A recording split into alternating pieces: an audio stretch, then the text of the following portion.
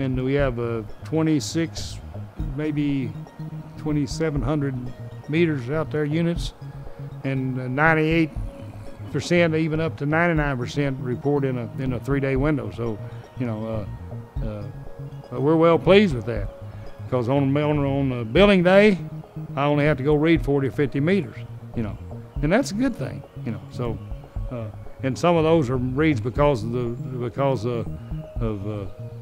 human error, putting the last month's reading in. Maybe we read one last month and put the meter reading in wrong, and you know, and it catches those. It catch those things too whenever, you know. So anyway, there's a big advantage to it, and that 98% of them is reading is just is great.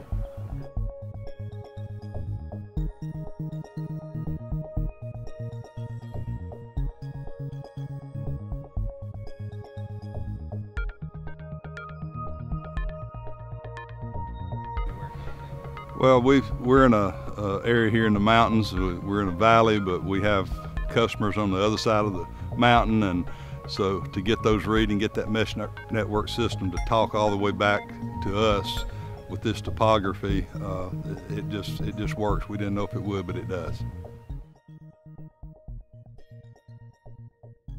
Biggest challenges up here, and one of the reasons why I picked this spot to talk was, as you can see here, a lot of trees, a lot of buildings, and one of the biggest challenges we had in the beginning was a lot of the radios on the meters were trying to talk to one data collector, and that was really a big issue.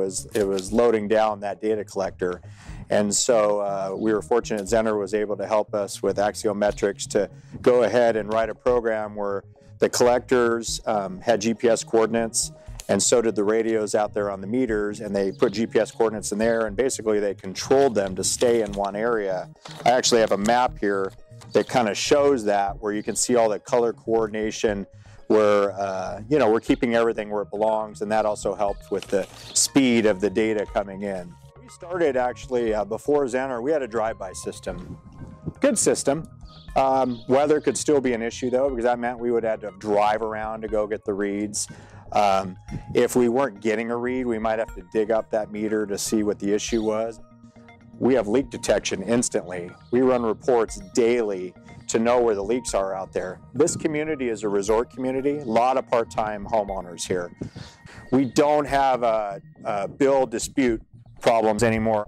It's self-healing is what I call it. I mean, I don't know what the technology or the term is in the industry, but if I have a gopher come and chew the wires on this meter radio, the ones next to it are going to look for another path to get back. So that's a big deal. Line of sight is an issue. I mean, you can see her here in the village. It doesn't look that bad because it's a little open, but if you're back in a neighborhood in here, these trees can be, you know, 100 feet high, and the forest is overgrown here clearly. It could be less trees, and so line of sight's an issue. It was a big deal.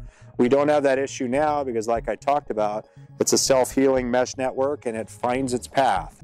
One of the advantages that we found with Zenner is it's a one-stop shop for us. So we buy our meters there now, our radio system. So that's been a real advantage. And you know, but I remember buying from past meter manufacturers, and we don't have a lot of big meters in this system, but we have some 3 and 4 inch, which are big for us, and even 6 inch. But I needed a 4-inch meter for one of our schools. Ours just died. And one of the old meter manufacturers, suppliers that we used to buy from, used to take 6 to 8 weeks. So now I have a meter for 6 to 8 weeks at one of my highest water use areas where I'm not going to be registering anything. So we're going to have to do some estimated billing. And I called up Zenner at that time and said I have a 4-inch. I sent them the spec. They built that thing, and we drove down and picked it up. So that advantage is, you know, priceless. So this one-stop shop is what I like to call it, where we're not dealing with multiple manufacturers or anything like that, and obviously their system integrates well together because it's their own.